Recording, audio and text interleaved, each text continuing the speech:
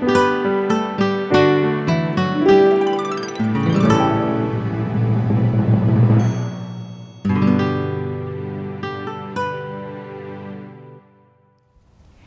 everyone, and welcome to Sunup. I'm Lyndall Stout.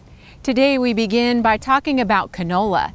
And like wheat, the weather this spring has certainly presented its share of challenges for producers. Sunup's Austin Moore takes us to a canola field near Reno. Josh, we've really seen some maturity problems this year in the crop as far as figuring out when to get it out of the field. Yes, for a year that's been a constant struggle with no moisture. We finally get some right here at the end. Unfortunately, some of those stress crops that were really needing a drink of water, being an annual plant is going to put on whatever it could. With these late rains right at harvest, canola being an indeterminate crop is going to try to reflower and set new pods with that new moisture it just got, because it knew it can do a lot better than what it did. So for guys that were able to have a crop that's far enough along to get it laid down into a windrow or terminate it with a desiccant, prepare the crop in some way before those rains, probably fared a little bit better than those guys that waited. Some of the guys, we weren't quite there to terminate the crop either with the swather or desiccant, and we decided to wait to see what those storms provided. We got quite a bit of rain last week or two, and now these crops that were really stressed are starting to regrow.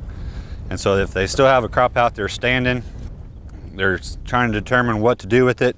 You really have to determine where your yield is.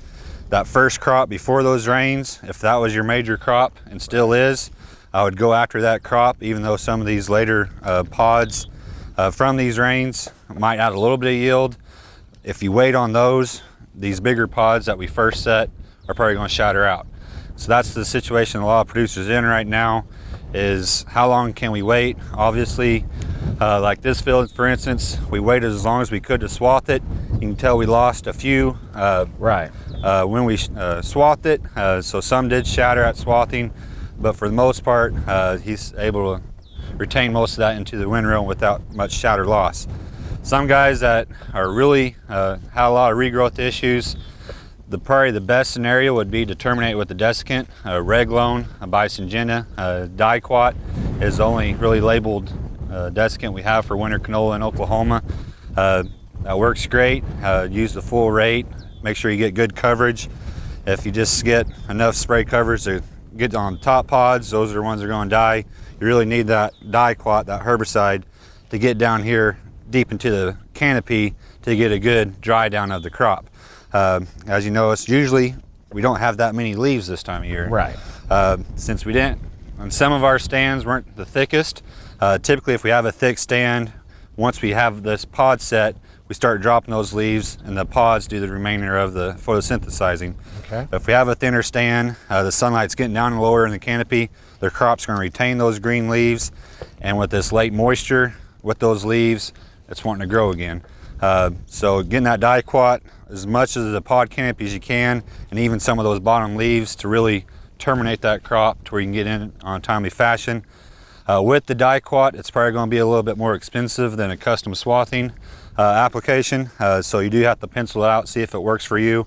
Some guys that are starting to straight cut, this regrowth is a huge issue if we're trying to direct harvest it, straight cut it with the combine, because that stuff we're going after is ripe, but these flowers, these green pods, these green leaves, when it gets chewed up in the combine, it spikes that moisture. Gotcha. Guys cannot deliver canola grain above 10% moisture. They will reject you at the elevator. So trying to figure out how to get that seed without chewing up that much green material, opening your concaves, slowing your cylinder down, slowing your rotor down to try to prevent chewing up all these leaves and all these green stems if your seed is ready.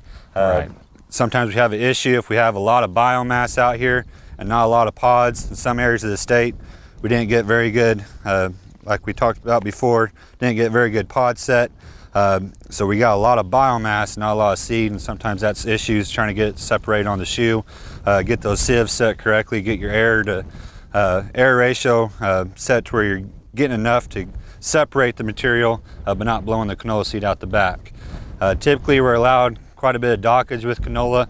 It's not a true discount, but they just subtract the weight from the the dockage material from your canola weight, so leaving your sample a little bit trashy if you have the luxury of keeping it below that 10% moisture. But if we have a lot of green material out there, a lot of green regrowth, we're going to have to try to clean that seed with the combine pretty heavily to get it under that 10% moisture. Now, what about guys, if they still want to get out there and swath the crop, is there time? There is still some time.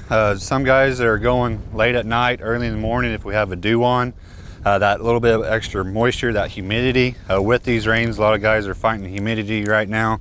That keeps those pods a little bit more tough. They don't shatter as much. I know this producer's got a little bit left and they're going to wait till in the morning where we have a little bit of dew. Some guys, if they have some really ripe seed and some of that later stuff is still a little bit green, if you have a tall enough crop, take more stem with the swath. Typically we're going just below the pods, but if you take a little bit more stem, that's a little bit more moisture to finish out those green pods. So if they're able to still get in their swath without shattering too much, running late at night or early in the morning is their next best bet. But once you start seeing too much of the inside of the pod, that white, if you're seeing a lot of white, you know it's about time to put the swather away. All right. Now what about insect pressure this year? Are we seeing much right now? This year has been fairly gracious to us as far as insect pressure. Here closer to harvest, we did find a new issue come up this year, the harlequin bug. It's kind of a plant bug. We don't know too much about it, how much damage it really did. Some stems, you can tell they kind of drew down and drew some of that moisture out of that raceme and kind of limited what the seed set was.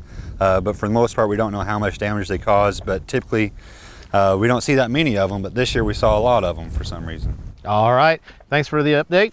Josh Bushong, canola specialist here at Oklahoma State University.